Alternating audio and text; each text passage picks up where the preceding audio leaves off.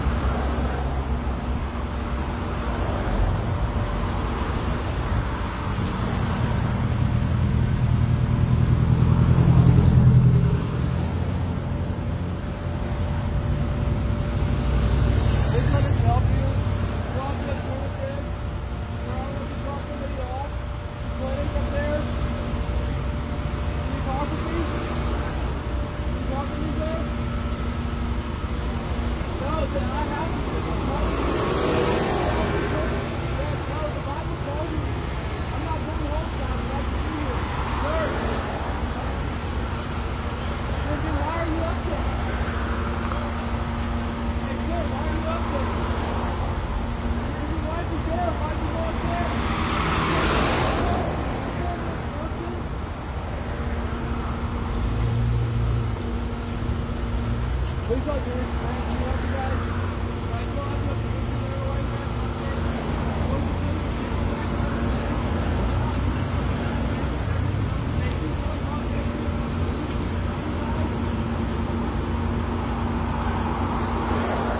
One guy was delicious.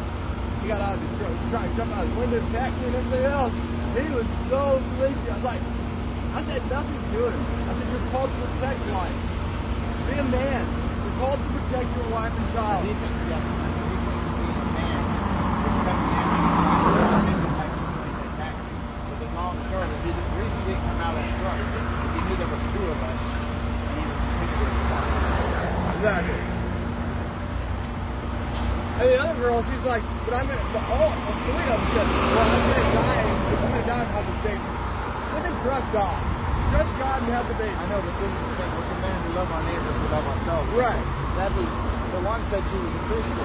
You're not a Christian because you care about yourself more than you do your Guys, baby. can we help you all? I don't know if you guys come up here from the Camelback Family Planning. Huh? No. Okay. Yeah. Sorry. Hey, can I give you a gospel, right? Y'all know the gospel? Yes. Right, you guys, thank you guys. Thank you for taking work. What did he say? He said root canal. We come from the dentist. Root canal. We come from so I don't. It's very hard to do this place because there's so many businesses. You don't know unless you're running. Hey, it's just, you don't know where they're coming. Yeah. So you have to assume that everybody's coming for an abortion. You have to always be gracious. Man. Oh yes. Be gracious. That's right.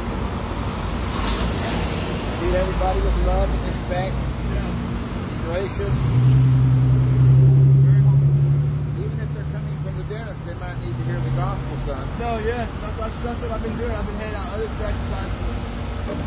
But don't always just assume that they're murdering a baby. Right.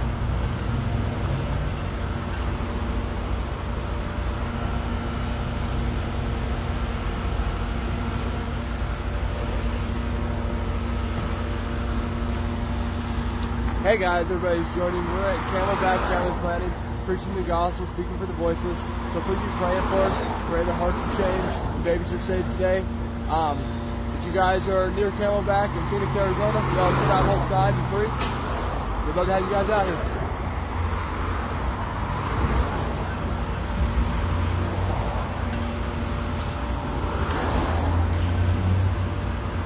So guys,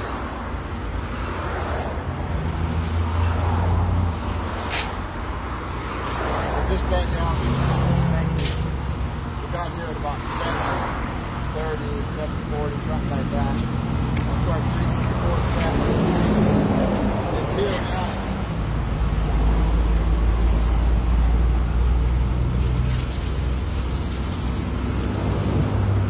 It's 8:30, and they're still lined up around the side of the building. They still haven't gotten everybody in the building. So they're kind of like a captive audience that have no choice but to listen to the gospel. We had one person come by and she claimed that she was a Christian, and we pointed out to her why she's not. Wendell asked her son asked her husband to stand up to be a man, and he became very angry and acted like he was going to come out of the vehicle. I was informed he was on camera, but there's only two of us out here. It's a little bit violent down here this morning, so please pray for us. We want to do what we do for God's glory. We want to see people saved. I had to take a break. I drank too much coffee this morning, but anyway, I'm back. Just pray for us. And I'm going to be talking about why we need the gospel and what the gospel is. So pray for us. God bless.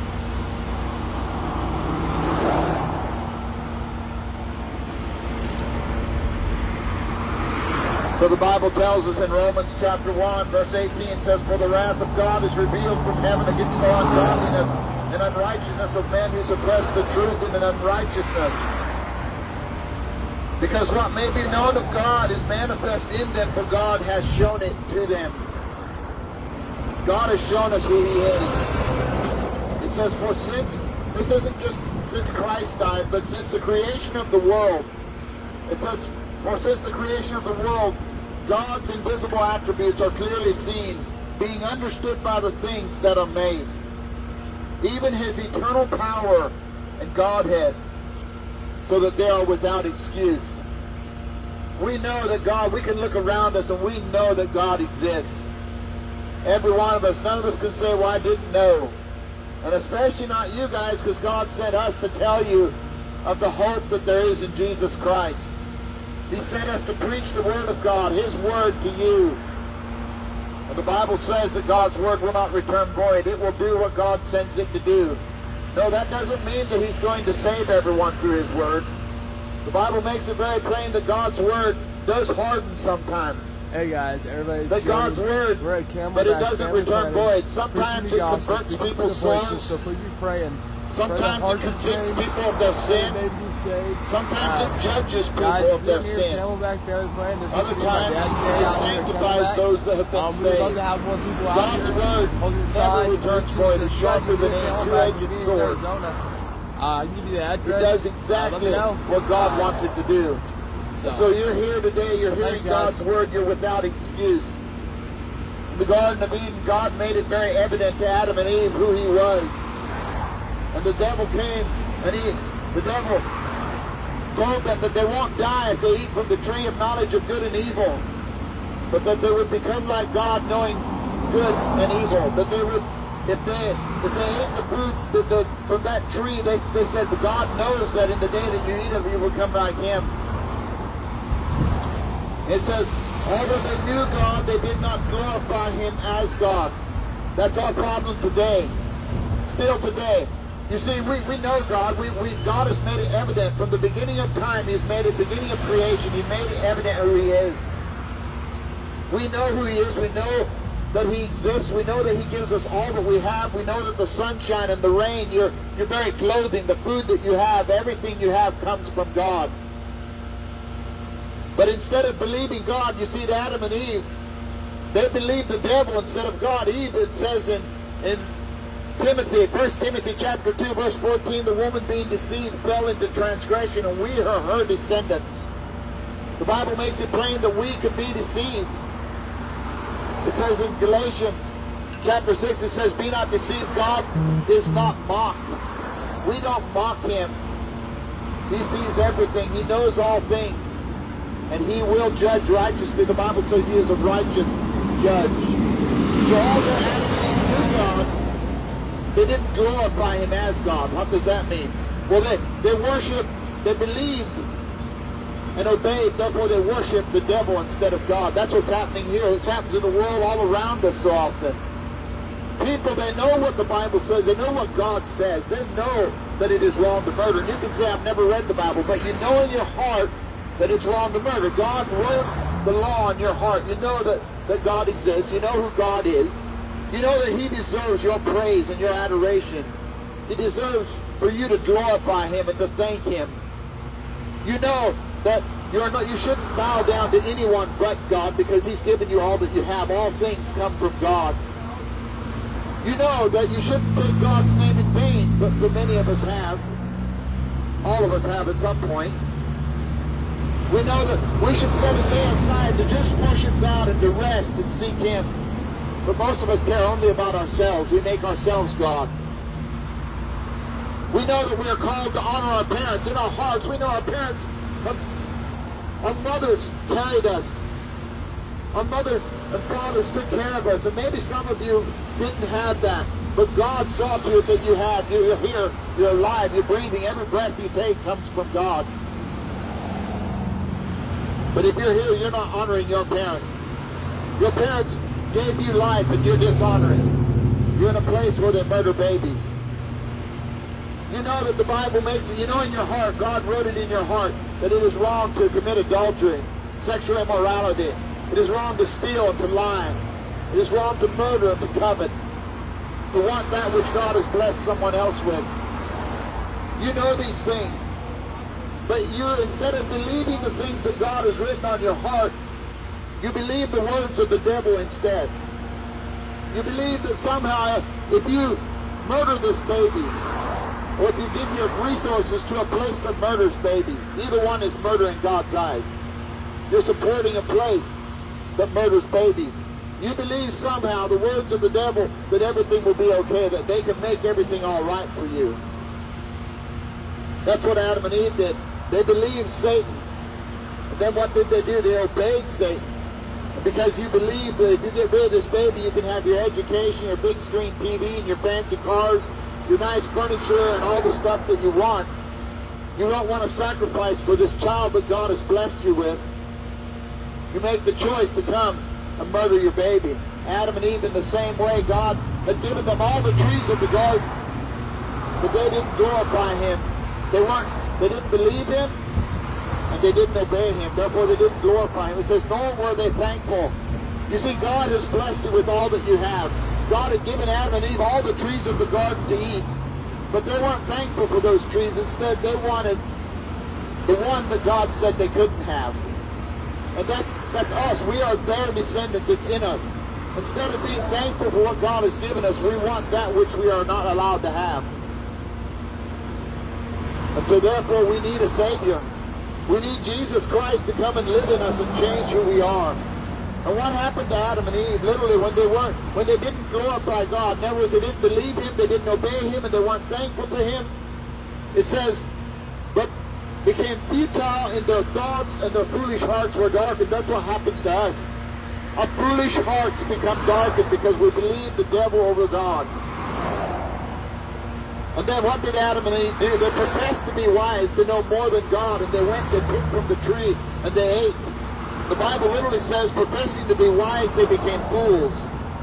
And that's what happens to us too. That's what's happening here today. We believe somehow that we know more than God. And literally, we become fools before God, before all creation. We become foolish.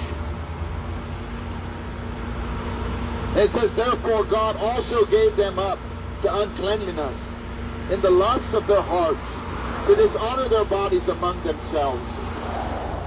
We see that happening in the world around us today.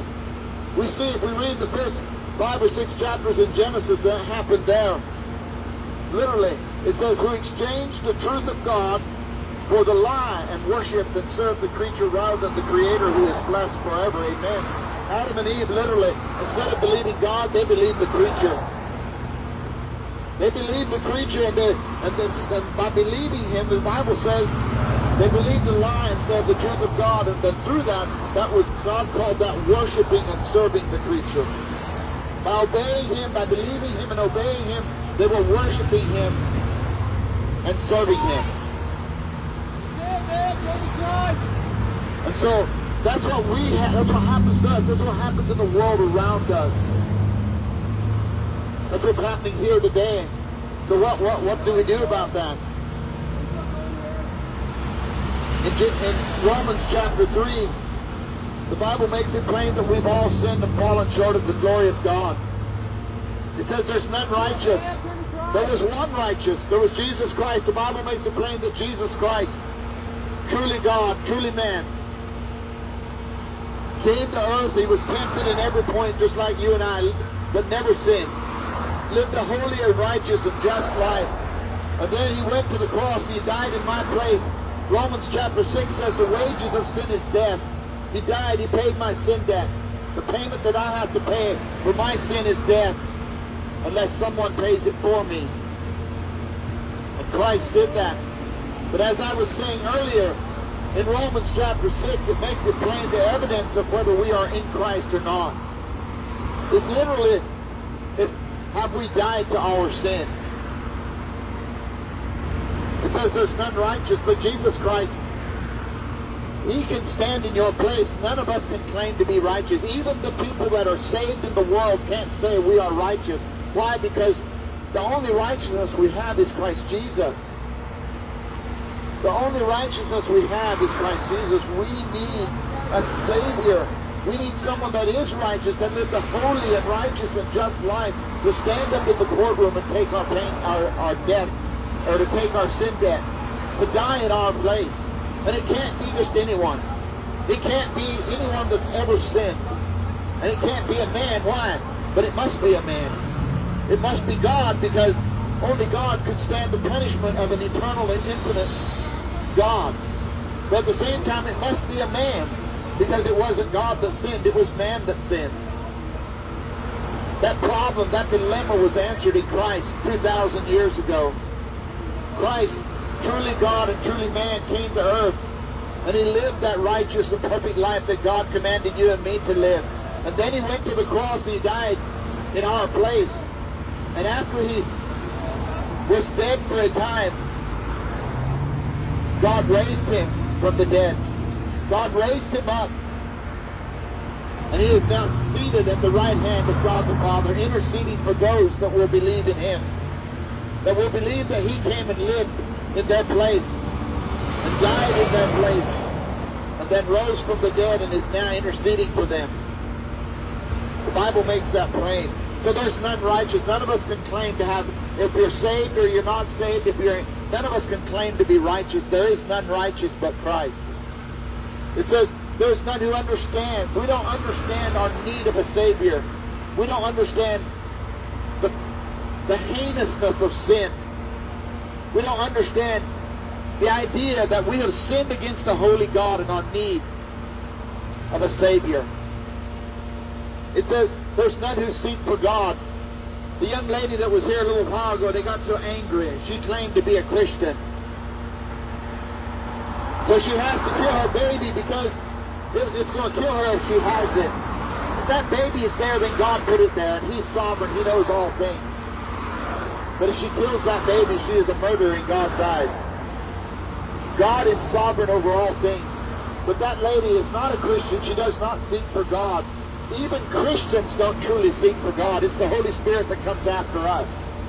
You see, in the Garden of Eden, when Adam and Eve sinned, they didn't come to God and say, please forgive me for my sin. No, they ran and they hid from God. It was God who came after them. And that's what's happening here today. God has sent me to warn you, to tell you that you will stand before a just and righteous God. And if he's just, he can't let you get away with any sin. He can't sweep it under the rug. If someone murdered your 6-year-old child, and you went to court, they caught him, and they went to court, and the judge said, looked at that murderer and said, I want you to know that I'm a forgiving judge. And he looked at you and said, I want you to know I'm a loving judge. And he told the guy that murdered your child that he may leave now. You would be angry. You would write every congressman, senator, and try to get everyone to realize that there is an unjust judge on that bench. But you see, the thing is God is not unjust. He is a just judge, a righteous judge. You see, if the Bible makes it plain in Deuteronomy chapter 32, verse 39, that it is God who kills, and it is God who makes alive. And so, we must come to this understanding. It is God in his grace. He gives us our lives. He causes our heart to beat. All things continue by the power of his word. So God, He gives us our life. So if he chooses, it says in Deuteronomy, I kill and I make alive. You see, when he kills, he's not murdering.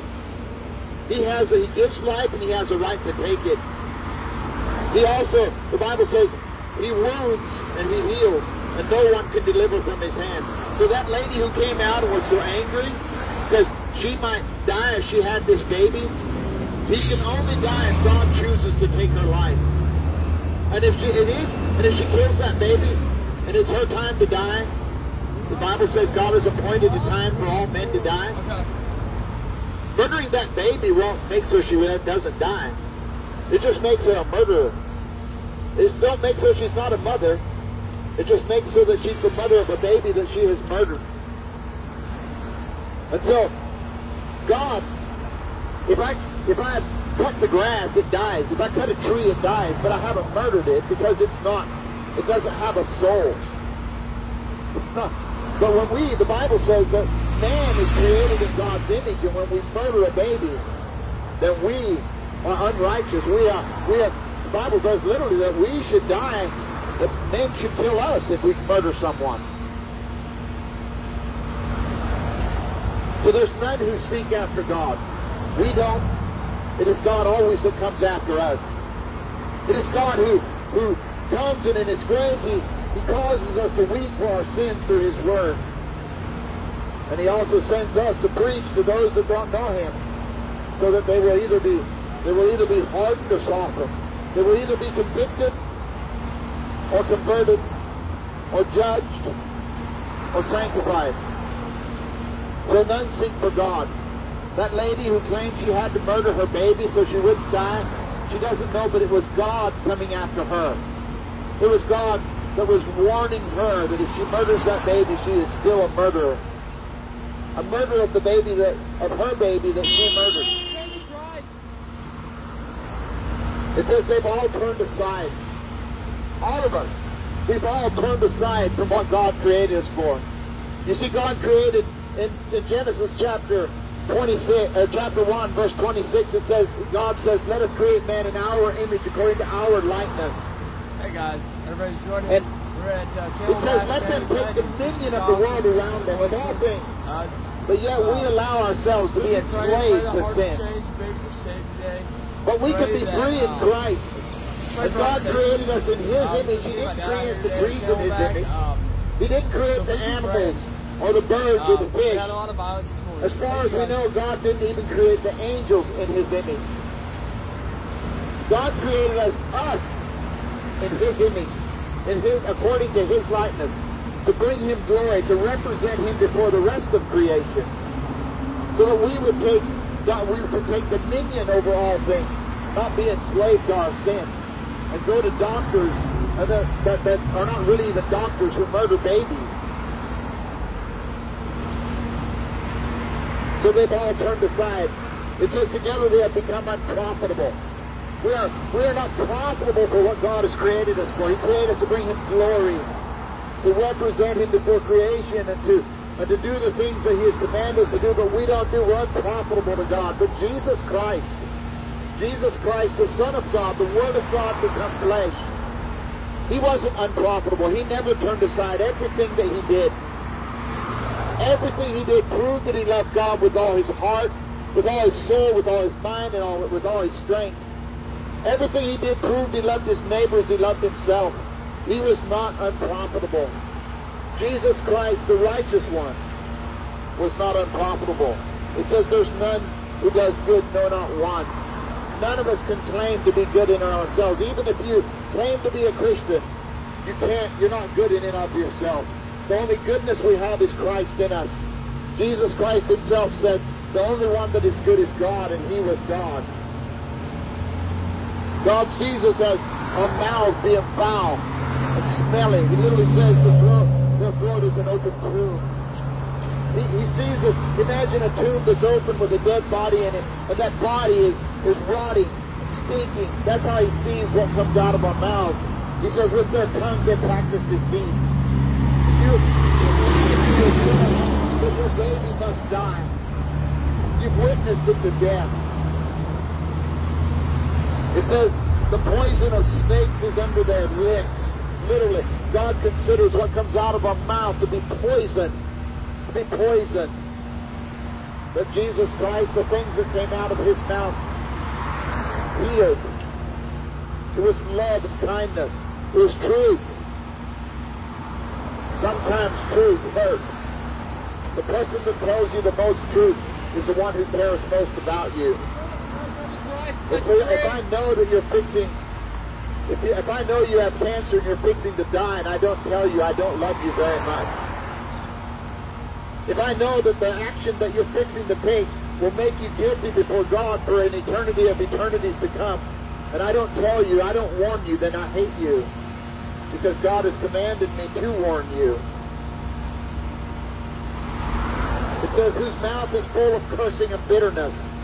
We use the same mouth to curse each other as we use to ask God to protect us and take care of us when we're scared. The darkness will come tonight, men and women, mothers and fathers.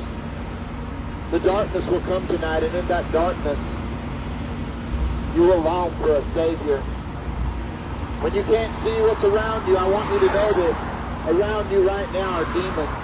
Some of the most hideous demons that you've ever imagined in your life. But this action invites them into your life. This action gives them a license to come into your life.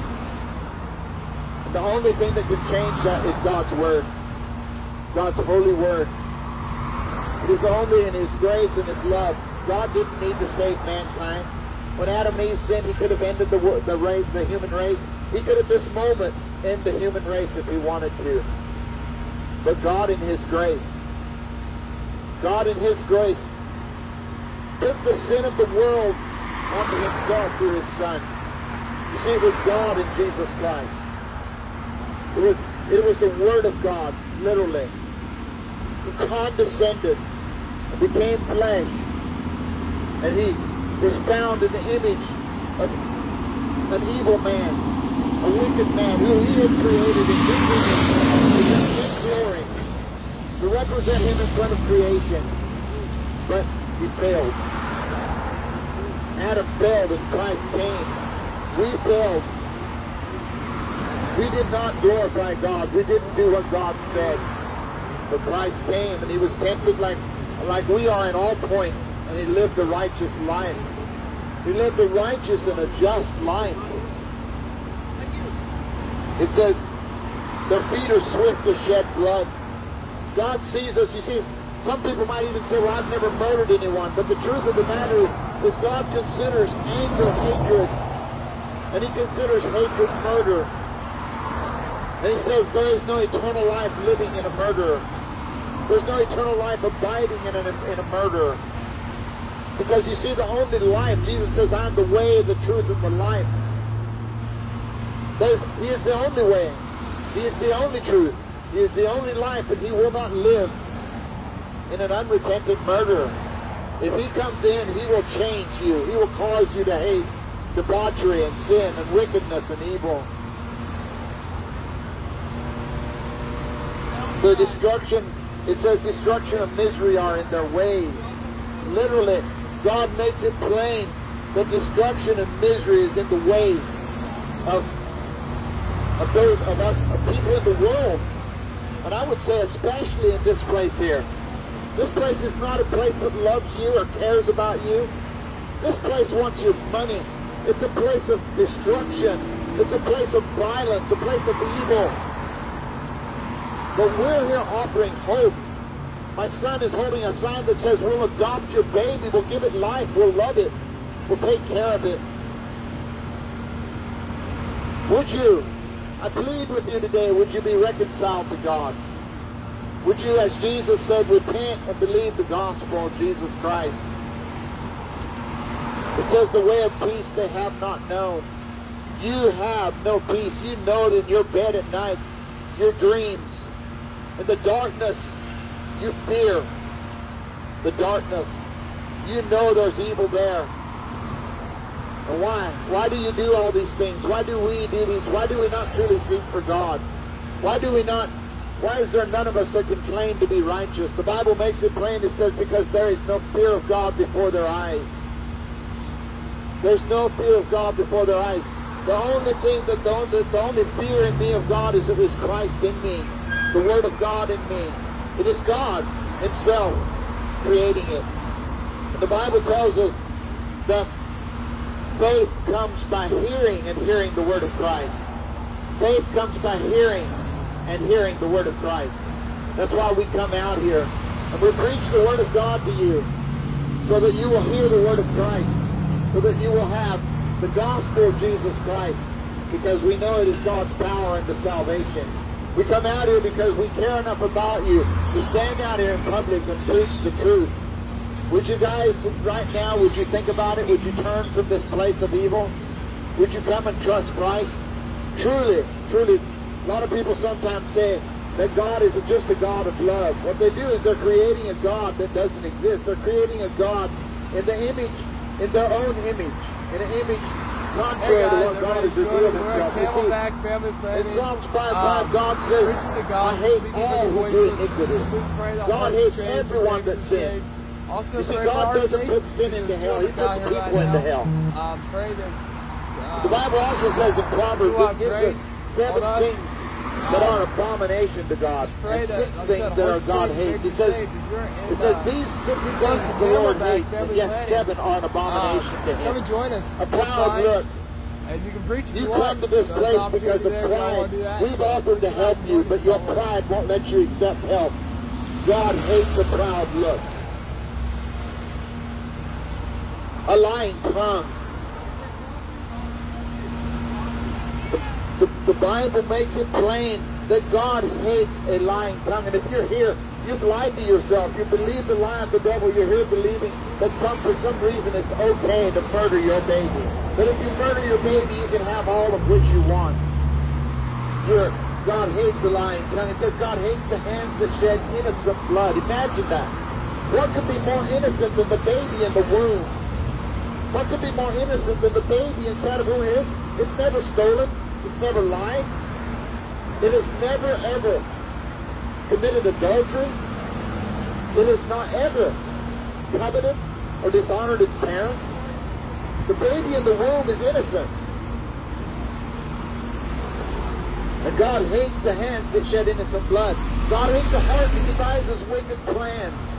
If you came here, you made a plan, you made phone calls, you made appointments, you came to this place, you made plans to come and murder this baby, or to come to the place where they support a place that murders babies. It says God hates a heart that devises wicked plans. Imagine that. God hates a heart. What is this? What is this but you have devised a wicked plan? You made a wicked plan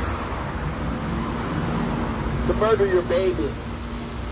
God hates the feet that are swift to run to evil. You've come to this place, you've run here, this place where they murder babies. God hates feet, the feet that run, that's swift to run to evil. And God hates a false witness who speaks lies, the one who sows discord among his brethren. You are in this place, then you have borne false witness against your child. You said it must die, like the lady that came out so angry earlier. She said her baby has to die or she will die. No. We are not. If somebody puts a gun to my head and tells me to shoot my wife, if I shoot my wife, I'm still guilty of murder. I don't kill the baby to save my own life. That would be wickedness. That would be murder. She has witnessed that baby to death, that it must die. Instead of trusting Christ as He has commanded us to, and trusting Him to take care of her, and resigning herself to whatever God wants, she has loved her life more than she has loved her neighbor. She has not loved her neighbors herself. And that's what you're doing today. You're in this place because you love your life more than you love your child. The baby, the gift that God gave you, as it says in Psalms 127, verse 3, it says that the baby, your baby is a heritage from God. It's His inheritance to you. Think about that. An inheritance from the God of heaven Himself. to you. He says it's a reward, it's a gift from God. Does this not affect you? Do you not care about anything but yourself? Is it all about you? Me, myself, and I don't care about the baby that God gave me. I don't care about, what do you think that baby's saying? Do you know how they murder babies here? They rip them out of your body at a limited time. They tear the legs off. The baby's still alive, and they rip its leg off. They rip its arms off and crush its skull. Imagine that. Your baby will experience that. If you take a pill, then it will starve to death, literally. It will die of oxygen deprivation. What could be righteous about that? God hates a false witness who speaks lies. Friends, listen to me. There is hope. There is hope regardless of what I've just said. Well, the Bible says in Romans 6, it says the wages of sin is death. It also says the free gift of God is eternal life in Christ Jesus. The free gift, imagine living for an eternity of eternities. Everybody you've ever known has died. But Jesus says anyone who believes in me, though he dies, he will still live. He'll go on living. But the Bible makes it plain that we, in our fallenness, are dead. But Christ can raise us from the dead.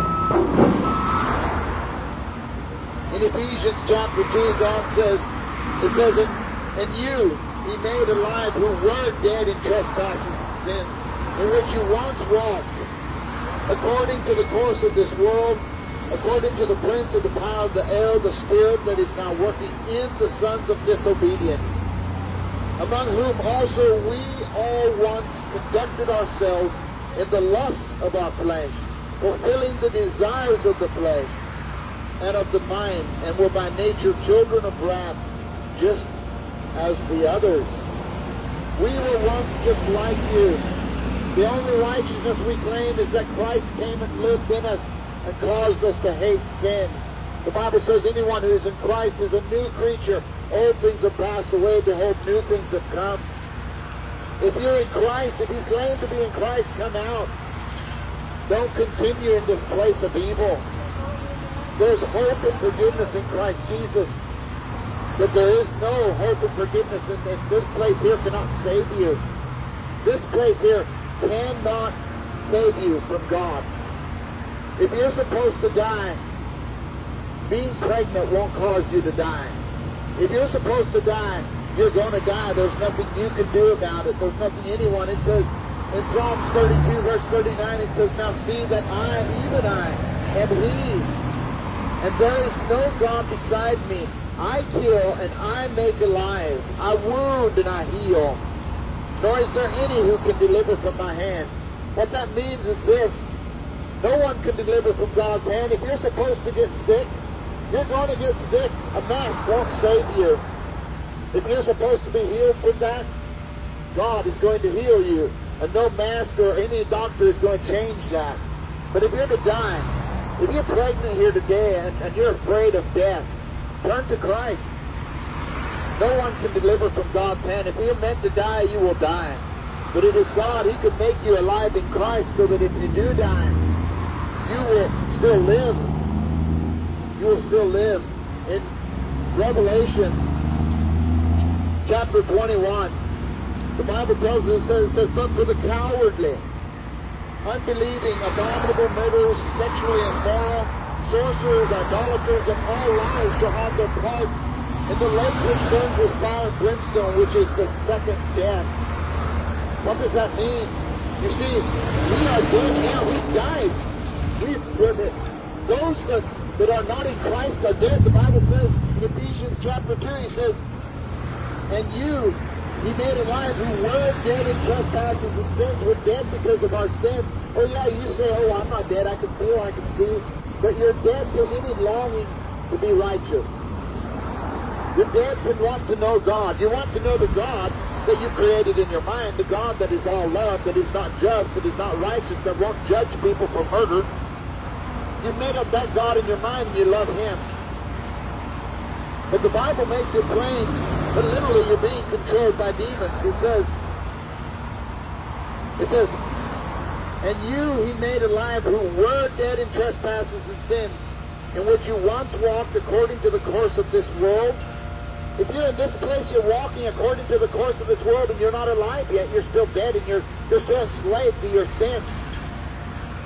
According to the prince of the power of the air, talking about Satan, the spirit, who now works in the sons of disobedience. Who are the sons of disobedience? Those who don't obey God. Jesus tells us, commands us, that we are to trust God, we are to trust Christ. If you're not obeying that, then you have a demon working in you. He might be portraying him as an angel of light, but it's a demon. If you're not in Christ, then you are controlled by demons. And it warns, it says, we were just like that, among whom also we all once conducted ourselves in the lust of our flesh, fulfilling the desires of the flesh and of the mind, and were by nature children of wrath, just as the others. But God, if this is you, if you're not in Christ, and if you're in this place, you're not in Christ. You don't know him. You might be deceiving yourself that you know him, but you know it deep down, you know you don't. It says, but God who is rich in mercy because of his great love with which he loved us, even when we were dead in trespasses and sins, made us alive together with Christ. By grace you have been saved, and raised us up together, and made us sit together in the heavenly places in Christ Jesus, that in the ages to come he might show the exceeding riches of his grace and his kindness towards us. So in Christ Jesus, for by grace you have been saved through faith, and that not of yourself, it is a gift of God, that no one may boast. God can save you. He can change who you are. The Bible makes it plain that those that are in Christ are not in Christ because of themselves, but because of a gift of God, a gift of faith. It says that, for we are his workmanship, created in Christ Jesus for good works, which God prepared beforehand that we should walk in them. If you're in Christ, you long to do good works. You're not in a place where they murder babies. You're not in a place to murder babies where because you're afraid of your own death. You love your neighbor as you love yourself. And you will give your baby life. And we're here today because we would long that for you. We're here today because we want you to know the hope that is in Christ Jesus, to know that we will come alongside of you and we will help you. We're not here to try and make you think we hate you or we're mad at you. We're not mad. We really are not. We care about you. We care enough to come out here and tell you truth, to tell you the hope of Jesus Christ, and to offer to adopt your baby, to take care of it, or to stand alongside you and walk with you until that baby is an adult if need be. Would you come today and let us help you? I want you to imagine how many babies are dying here today. I got here this morning about 7:30, and there was people lined up outside waiting to murder their babies. And you're still at 9 o'clock, right? 9 after 9, you're still here. We're still lined up out here. Imagine that. How many babies were dying here today? In Genesis, when Cain killed his brother Abel, God told Cain, he said, your brother's blood cries out from the ground. What do you think it was saying? The Bible says that God breathed the breath of life into Adam and he became a living being. The Bible says the life is in the blood. Literally, the life is in the blood. And when you spill that baby's blood into the ground, that life is in the ground. And God said his blood cries out from the ground. What was it saying? What was it saying to God? When it cried out, what do you think it was saying to God? When we go all the way to the other side of the Bible in Revelation, the martyrs who had been killed, the innocent martyrs who had been killed for their belief, their faith in Jesus Christ, they were praying, they were saying, God, when are you going to bring justice to us? When are you going to bring vengeance on these people who murdered us? That's what your baby will cry out. Your baby could be there to help you when you become old. But your baby's blood will pour into the ground today. And it will cry out to God for justice. That you stole its life, that you bore false witness against it, and you took its life. Your baby will cry out to the ground and ask God for justice for its unjust death. And now I want you to imagine what it's doing to America. In America, we have killed 62 million babies since Roe v. Wade. I want you to imagine the crescendo of all those babies crying out to God at the same time, crying for justice. What do you think? You think God is listening? You see, we think God has forgotten. We think God doesn't care.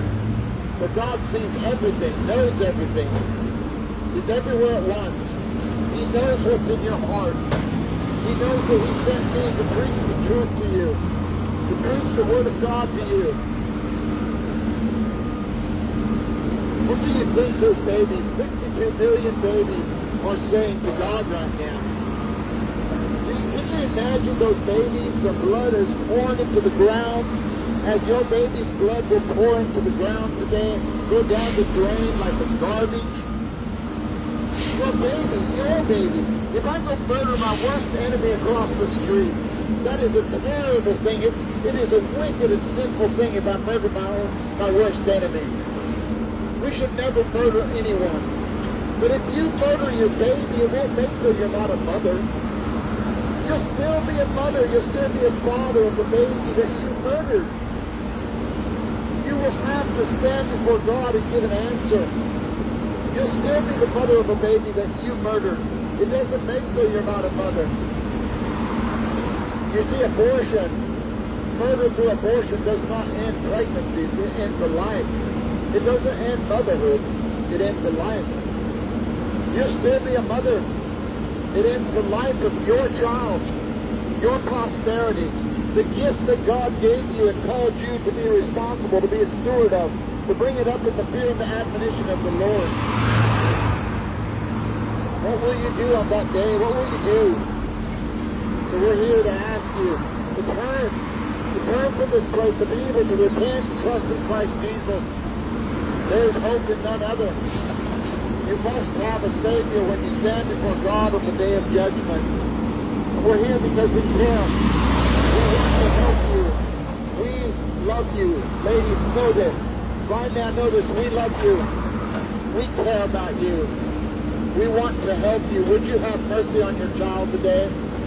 Would you just be the one, be different? Why be like everyone else? Be different. Step away. Step out. Be what God has created a woman to be. Be a mama. Be a mother to the child that God has given you in His grace. Step away from this place. Walk away and come and let us help you. Have mercy on your child. Would you please have mercy? Can I ask you why you have judged your child to death? Why does your baby have to die? Have you thought about that? If somebody's here to help, why does your baby have to die?